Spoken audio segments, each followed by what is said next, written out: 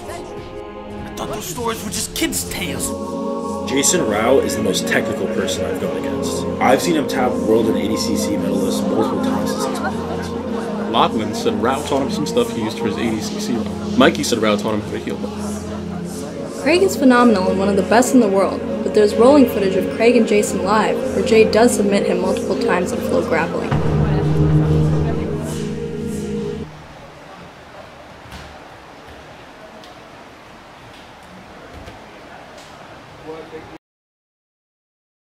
He's very good at jiu-jitsu. If Jason Rao just shows up and does what he does in the gym, he'll beat everybody easily.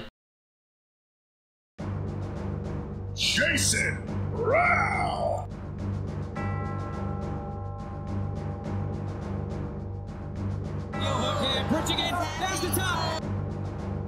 Jason Rao gets a submission again. There's the tap from the heel. Oh! I mean, that is clean! But he was a guy that was, extremely good in the training room, world class. I still think to this day he's legitimately one of the best in the world. Before we get to see what all the hype's about, we're rolling with one of his best blue belts. Max is an active competitor with dangerous leg locks. And delivers shots wall.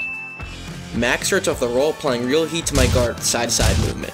As he re-engages my guard, I shoot up a far side K guard. Because of the threat, Max elects to take bottom position. As I look to get control of a leg, Max launches a leg attack of his own. No. Wait. This is until Max puts a weight on my back leg and inverts under me. He looks to start attacking my legs again, this time from 50-50, so I hit a quick back step so I'm in a good posture to fight the hands. In 50-50, either of us can submit the other at any given moment. I slip my secondary foot under his grip to create space and separate his hands. I separate the legs and look for a leg lock of my own, but Max hides his heel. He passes my leg over to outside Ashi, and I start to worry that I'm in a good position for his best submission. The Aoki. Yeah, so here, I noticed one of the gym's best black belts is in the direction I'm headed, and I'm not trying to end up like this guy. I was just like, okay, whatever, like, get the fuck away from me. I want to smack the fuck out of you. So I clumsily try to pummel without touching him. I look to high step, but I don't have a good enough grip on Max's far leg, so he throws up another outside Ashi. I feel Max start to high step here, so I roll to minimize heel exposure, but he gets a good look on my heel and finishes me. We reset, and this time I'm ready for the inversion. I punish him for it by stacking him and look to pin both of his legs to the ground. Questionably, I put my arm inside Max's leg to clear his wrist grip, but he forces me to bail on the stack with a quick armbar attempt. Do you ever see a really cool move online and try using it in a roll without ever actually drilling the move? Yeah, well that's what happened here, and I got punished for it with a quick 50-50 entry. If I sit and accept the 50-50, I'll enter one of the only completely neutral positions in all of jiu-jitsu, where a true technical skill is what will determine who comes out on top. I'm all in. Max quickly finds some heel exposure with an undercross grip, but I don't panic because as long as his legs aren't across my body, I can always fight the hands from 50-50. I do exactly that and then look to separate his feet. I roll for the heel and almost find the submission, but he slips it.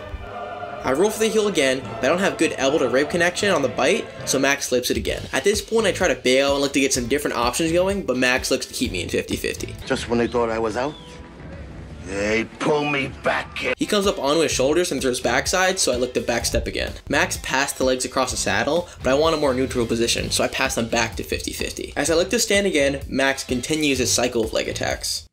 I escape and shuffle north-south. I look to get my forehead buried onto his stomach, but Max is keeping good frames. I try to roll him through to a turtle, but I don't get off center enough, and Max grabs a leg. Max starts taking me for a ride, but I slip off and face him. Scared of any future wrestling exchanges, I pull guard. Max pressures into my De La Hiva, so I come up onto the point of my shoulder, pummel my leg inside, and come up for the sweep. He looks for another outside Ashi entry, but this time again, I'm ready. I grab the pocket of his hips and try to cut the corner for the back, but unfortunately the round expires. At this point, I'm only thinking, if that's just one of his blue belts, what's Jason like? There's only one way to find out. It's time to roll with Jiu-Jitsu's best kept secret.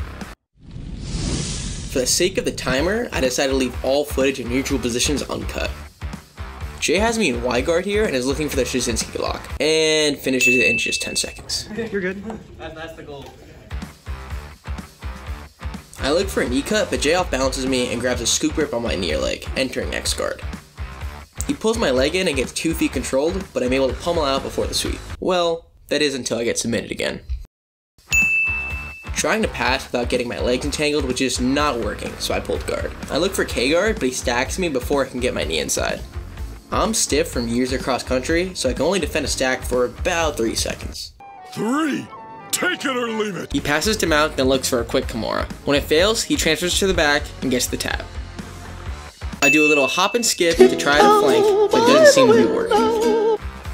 I switch to the old reliable knee cut, but that leads to, well, another leg lock. This just feels like a bear attack. He's walking me down on bottom and tearing me to shreds on top. I look for a reverse K-guard this time, but Jay pressures into me, swats my frames off, and passes me. I'm able to, Jay lets me, bring my knees inside and invert to 50-50. But this is a classic case of a black belt baiting you for another move. Gotcha, bitch! Jay looks to hit a fancy stomp bolo, and I look to roll with him, but he follows me, and now my arm's trapped. Jay's trying to force me to my near side knee to look for the back, so I drop to the other knee and face him to defend. But he makes my legs light with a C-grip and throws his legs over for 50-50. As I go to address the bottom hook, he catches my heel. I look to come forward and fight the hands, but he lengthens me out and brings his legs across. That whole roll, I did not land one successful move. Don't roll with him, he's a spaz. I'm going to be uploading more consistently, so make sure to subscribe and share if you enjoyed. Also, if you want more of the best, you can buy an instructional or visit Vanguard on Long Island.